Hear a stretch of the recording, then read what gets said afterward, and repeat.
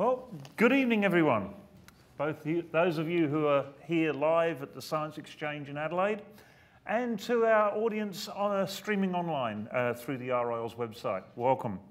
I'm Paul Willis, Director of the Royal Institution of Australia, or RIOS, and I'd like to start tonight by acknowledging that we meet on the traditional lands of the Kaurna people of the Adelaide Plains, and we pay our respects to their elders past and present. Tonight, RIOS presents a Café Scientifique, an informal forum for the discussion of the ideas of science. Tonight we're going to look at xenotransplantation, and tonight would not be possible without the generous support of the National Enabling Technologies Strategy, an initiative of the Department of Industry, Innovation, Science, Research and Tertiary Education as an event sponsor. And I do have to draw breath after such a long name. The evening will be divided into two parts, starting with 3 presentations by our guests, a short break, and then the floor opening to questions from you, the audience, both here and at home. For those watching the live stream, if you wish to ask a question, please send it to us via Twitter at RIOS. We do encourage social media. If you wish to tweet through this event, please use the hashtags #Xeno, X-E-N-O, or #RIOS.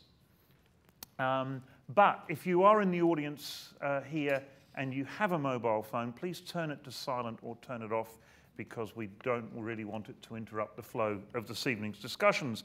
And also, unfortunately, the people at home won't be able to enjoy this, but those of you here, the bar will be open through the event, so please feel free to get up and get yourself a drink whenever you wish. Let's get started. There is a worldwide shortage of organs suitable for clinical implantation. It's estimated that around 60% of patients in need of organ transplants die while waiting for a suitable organ to become available. Perhaps there is another source of healthy organs that can be transplanted into people other than organs from unfortunate accident victims.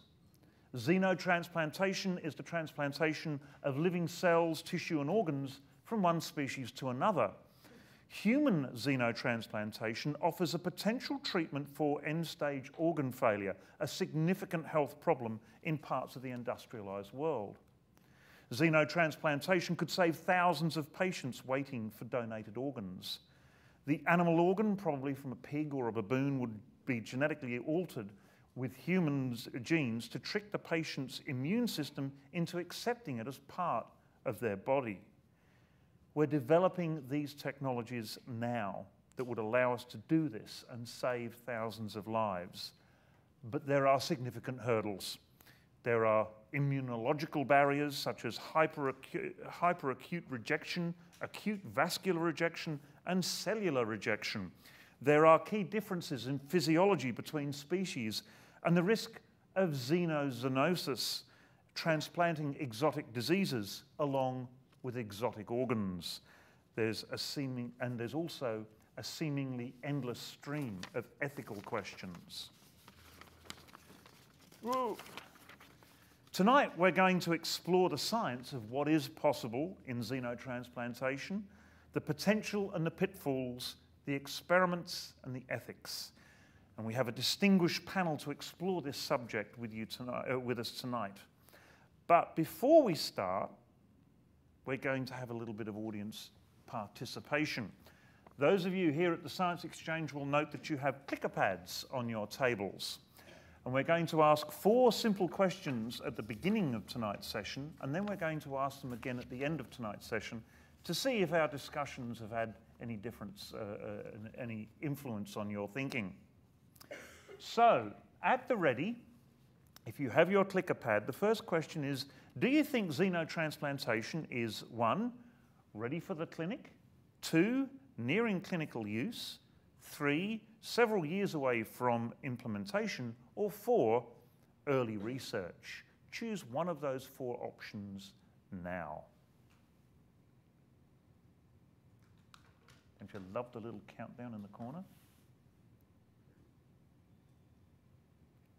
Excellent. Now, we won't be showing you the result until the end of the evening. It's our very cruel way of making sure you don't run out on us. No, it's just so that we can more properly measure any changes in audience opinions.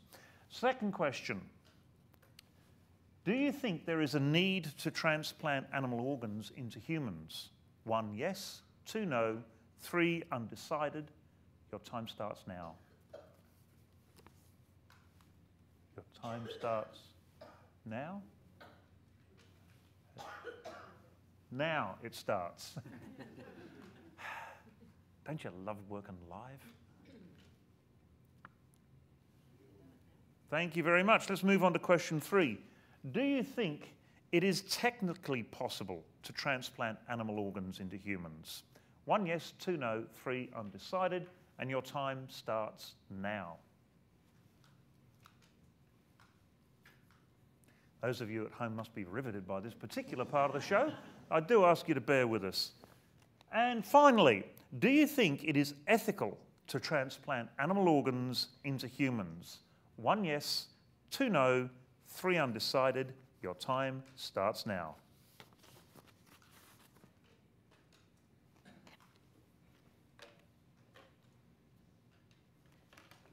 Okay, lock them away, Eddie. We'll investigate those responses at the end of the evening. Let's get on with tonight's discussions.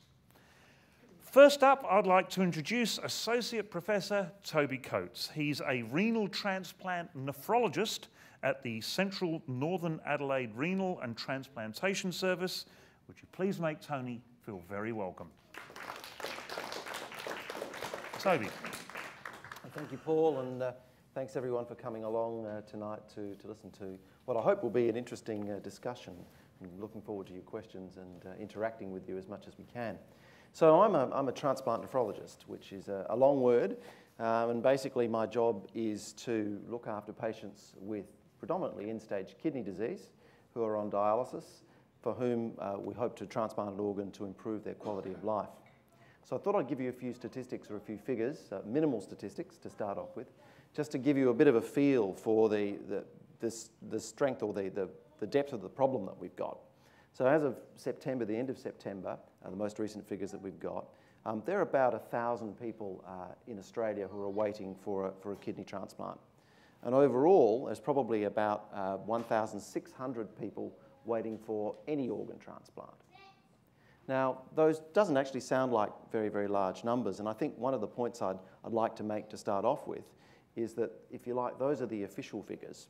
Those are the figures of the people who survive long enough with failed organs to be able, and are well enough, to be potentially considered for an organ transplant. I think if we cast the net a bit further or a bit broader, there would be many, many other people that would actually benefit from having an organ transplant if it was possible to have. And so my own field, which is kidney transplantation, I can tell you that the barrier at the moment is the age of 70. And pretty much if you're over the age of 70, we generally don't consider people with kidney failure above that age as usually biologically well enough to have a kidney transplant. And that's partly because we have a great scarcity of organs that we might be able to transplant. We know from work that's been done around the world that pretty much anybody with end-stage kidney failure, with complete kidney failure, will benefit from a transplant. They will benefit. They will benefit in terms of quality of life and generally in terms of life expectancy. But unfortunately, due to the small number of organ donors that we have and the low number of living donors that we have, we're not able to offer that treatment, the best treatment that we can, to those people. So certainly xenotransplantation, which we'll talk about with Tony and Bernadette here, may potentially offer us an ability to extend those benefits to other people that are currently not able to access them. So I think that's the first thing I'd like to say is really, although we do a very good job with the resources that we have, we feel that we could probably do more if we had more organ donors and potentially if we had xeno organs available. Having said all of that, at this point in time, the best organ for a human is a human organ. And I don't think any of the xenotransplantation solutions that we'll talk about today are yet quite ready for prime time, with perhaps one exception, and that is the ability potentially to transplant insulin-producing cells or beta cells, which come from the pancreas. And the reason that I think that is ready for prime time, and I'm very happy to expound upon this later on, is that many of you will know for many, many years we used to treat people with porcine insulin, or pig-derived insulin. And that was an extremely effective treatment without very many side effects or complications at all. So I can foresee a lot of this due to the work of the man sitting next to me, actually. I hope you'll hear more from him about this later on, that potentially within the next 3 to 5 years that we will see somewhere around the world transplantation of, or successful transplantation of pig islets into humans that may well be able to correct the deficiency with type 1 diabetes. So I guess having said all of that, Paul very nicely put out some of the issues that we need to consider if we're going to talk about transplanting organs. And one of the things that comes to my mind when I think about this, and we think a lot about this, is the physiology of the organ, and whether or not, if you take an organ from another species, whether the kidney from another animal will do exactly the same as the kidney that the human has. And I think there are a lot of questions experimentally at the moment that need to be answered about that before we'd be able to actually proceed to doing a kidney transplant from another species. And that the sort of things that I have in mind pretty much are, will the hormones that your own body produces work normally on the animal organ when it's transplanted into you? But likewise, organs do more than just simple functions. Often many organs, particularly the kidney, will produce hormones itself. Will the hormones that an animal organ makes work on a human? Will it do the same thing that it does inside the animal? And a lot of these things we really haven't got the answers for.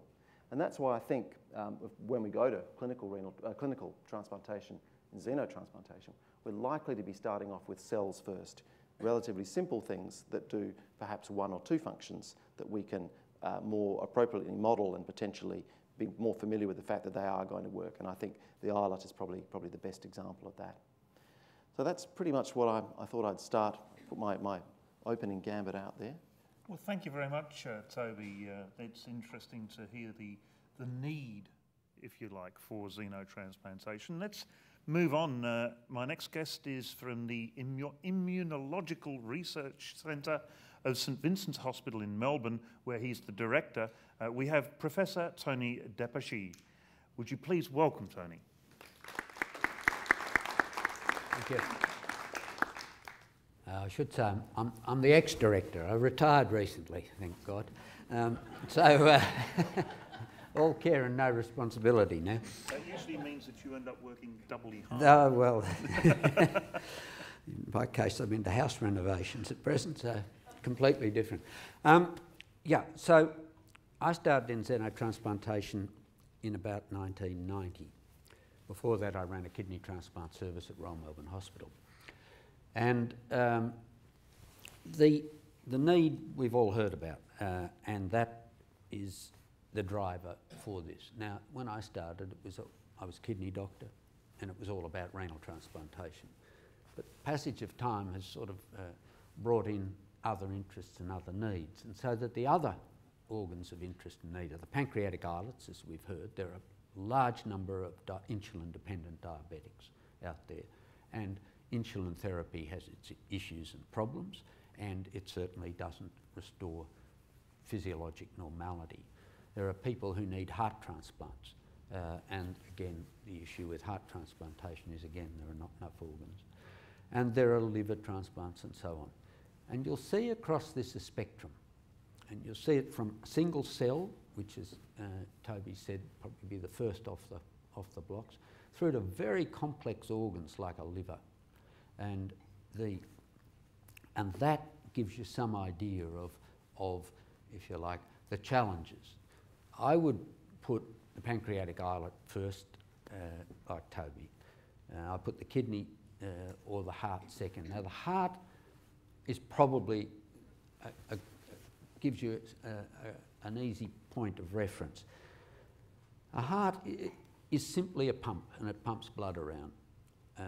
But as Toby said, there are physiologic considerations, and one of those considerations is whether an animal is upright or horizontal. And a pig is a horizontal animal. It doesn't have to generate a sort of the vertical blood pressure, so that you immediately ask the question, is a pig heart capable of pumping blood, you know, all the way up to the top of a vertical person? That's one type of physiological question. Another type of physiologic question is a liver is an extraordinarily complex organ. It makes most of the proteins that circulate us in our bodies, and it responds to a vast number of stimuli and signals. And so that the chances of physiologic compatibility in the two directions is almost naught. And so that the complexities of that would be high. But it doesn't mean that liver is an impossibility. It just means that it may be used as a short-term bridge until a human liver becomes available, because very commonly what happens in acute liver failure is there is no liver available for a patient. So all of these are still, you know, if you like, in the relatively near future. Then they are not here this minute and today. And the major reason that we can't go ahead with xenotransplantation is that we see animals as foreign. Our immune system looks at an animal and says, you're different. And if I get a transplant from Toby, I will reject it without immunosuppression. And it'll take a moderate amount of immunosuppression. And I'm just 70. So Toby wouldn't graft me because I couldn't stand a haircut, let alone a transplant. The point is that as you get older, your immune system, your capacity to withstand this whole process falls away. And the immunosuppression that's required to keep Toby's kidney in me is trivial compared to what would be needed to cross the species barrier. So that to try and get around that, we have to make some modifications to the pig donor, and I won't go into why all the reasons for the pig, but we can discuss that later. But let me tell you that we've decided that the pig is the donor of choice. But the pig is quite distant from us, unlike a higher primate. The pig is quite distant from us. But interestingly, about 98% of his genome is the same as ours. But it's where that 2% is scattered is the relevance. And it's scattered in just about every cell, tissue, molecule of our bodies in small amounts. So that what we have to do is pick the important differences that why I recognise a pig kidney or a pig pancreatic islet as different and make the relevant changes. And what we found over these years is, first of all, we had to figure out what the main difference was. And what we discovered was that there was a blood group, basically a blood group, in pigs that humans don't have, and we all have antibodies against it circulating. So that the minute you put a vascularised organ in a kidney, for example, into a human, it's rejected within 15 minutes. Bang, it goes black, and it's called hyperacute rejection. So that one of the first things we had to do was to solve this problem of how do we take that out of the pig? How do we get rid of that blood group? All pigs have it. Now, you might think, well, you know, well, we thought maybe if we do take it out, it'll be lethal. Maybe pigs need this thing for some reason. But in the phylogeny of this world, what we found was that all animals have this, except animals that diverged about 2 million years ago. So that only humans and higher primates don't have it. And there was a bottleneck, and some kind of mutation occurred then, and off we went merrily without it. So the likelihood is that we could knock it out without being lethal. Well, it took many years to do it, and we thought that we could use what's called embryonic stem cell technology, which you'll have heard about. And that technology works beautifully in mice, and we knocked it out in mice, and we patented it, and we did all of the things that thought, you know, we'd be in this and be able And we have never isolated the equivalent cell from a pig.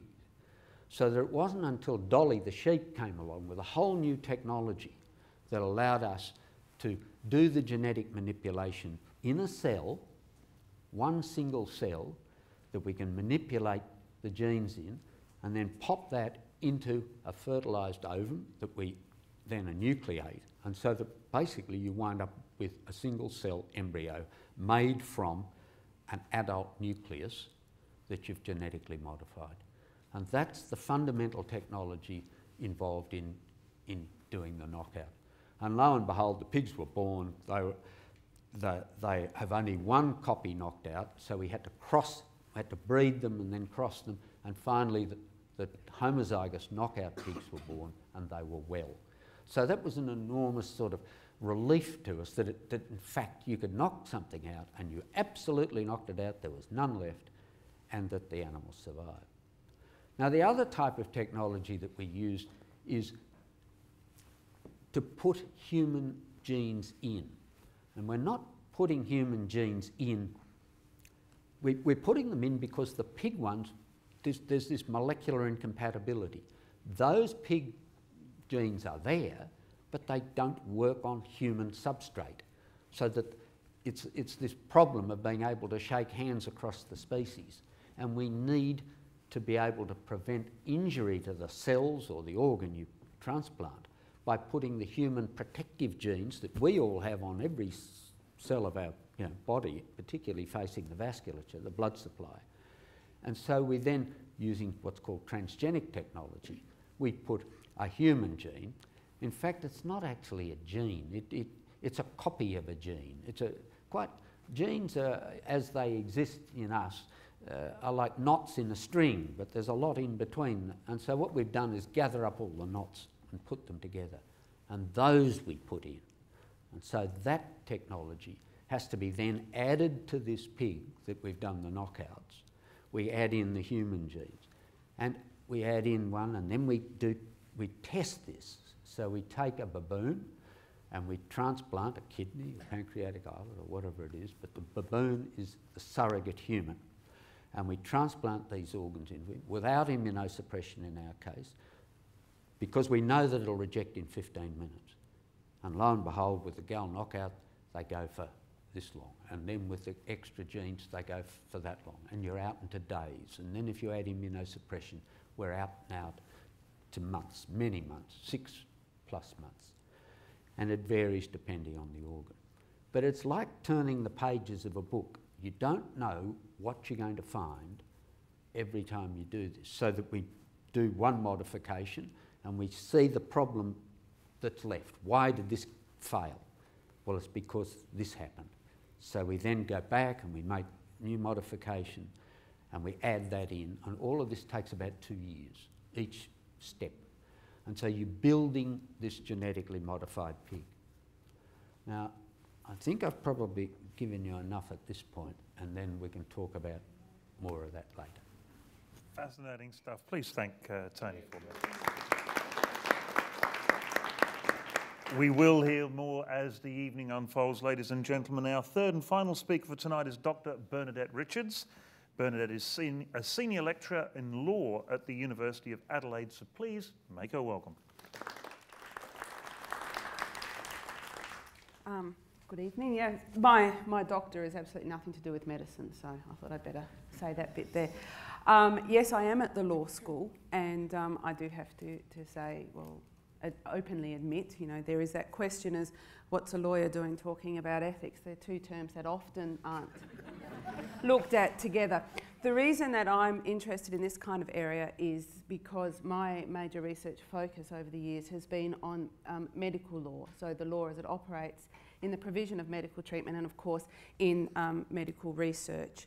And from that I then developed a very strong interest in bioethics and the ethics underlying the law, because in many situations, and this is a perfect situation example here, we have an awful lot of ethical considerations, but no law yet.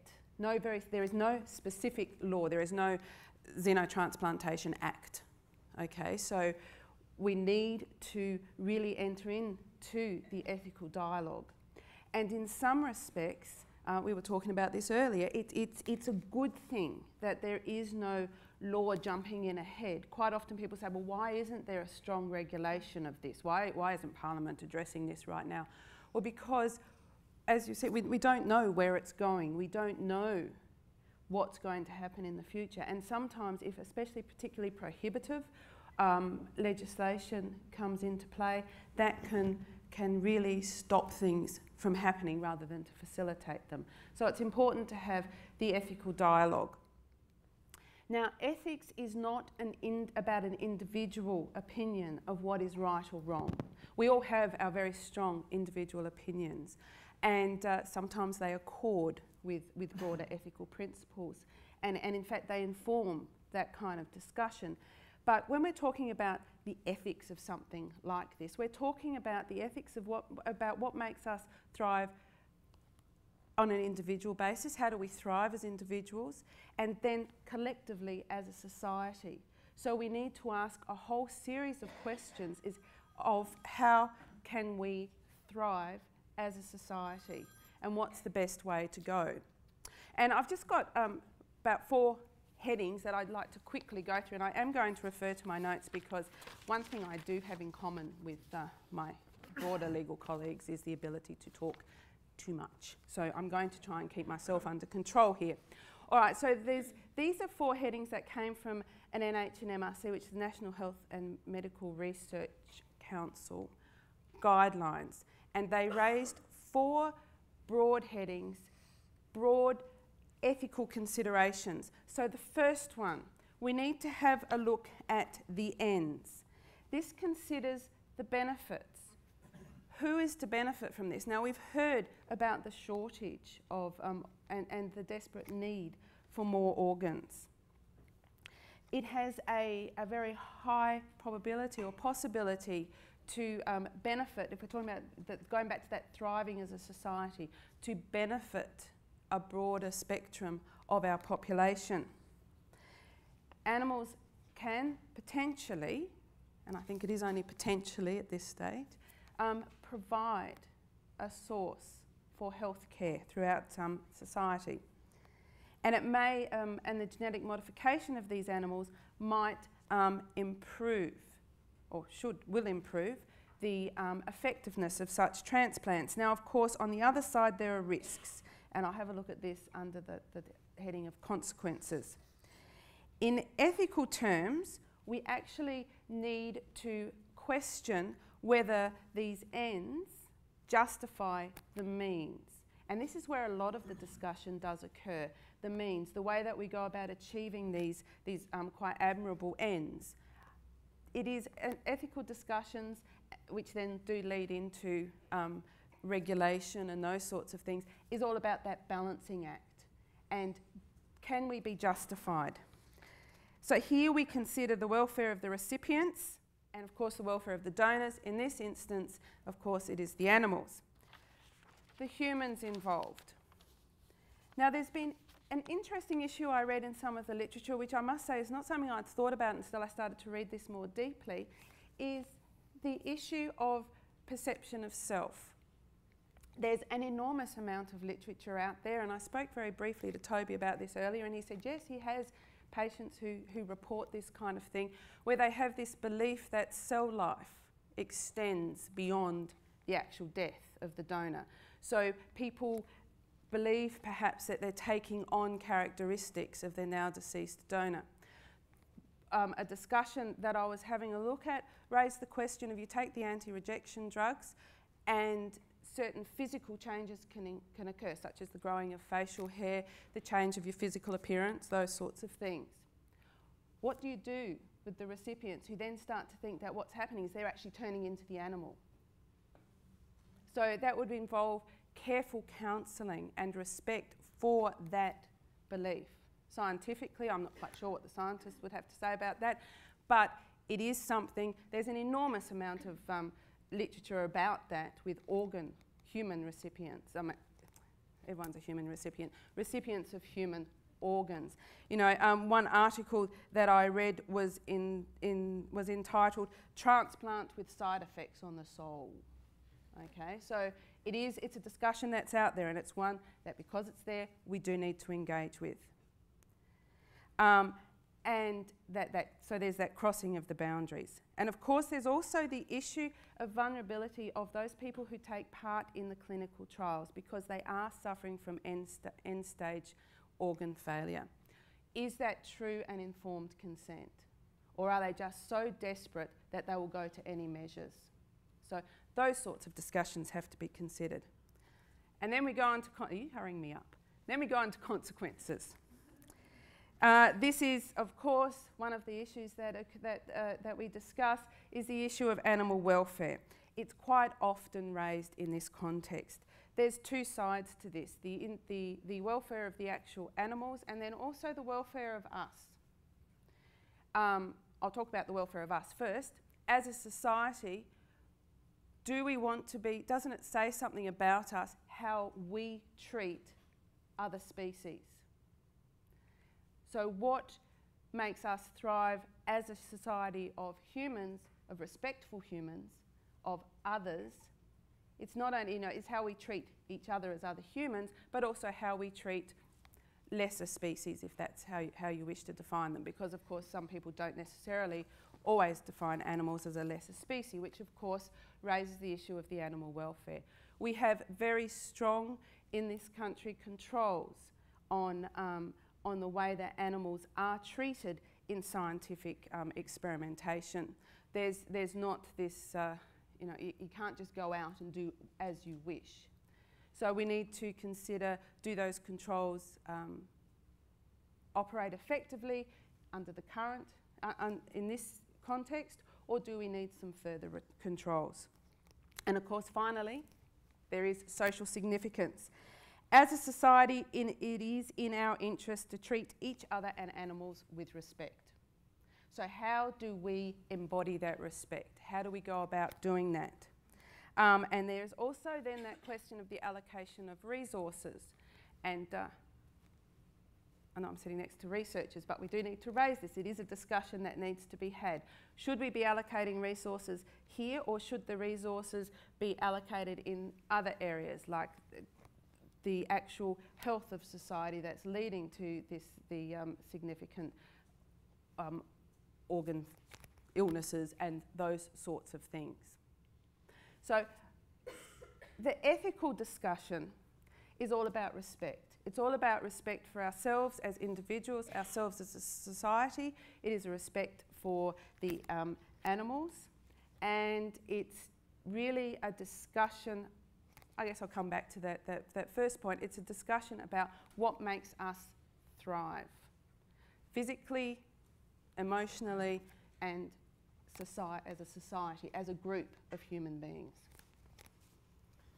Well, ladies and gentlemen, can we thank Bernadette?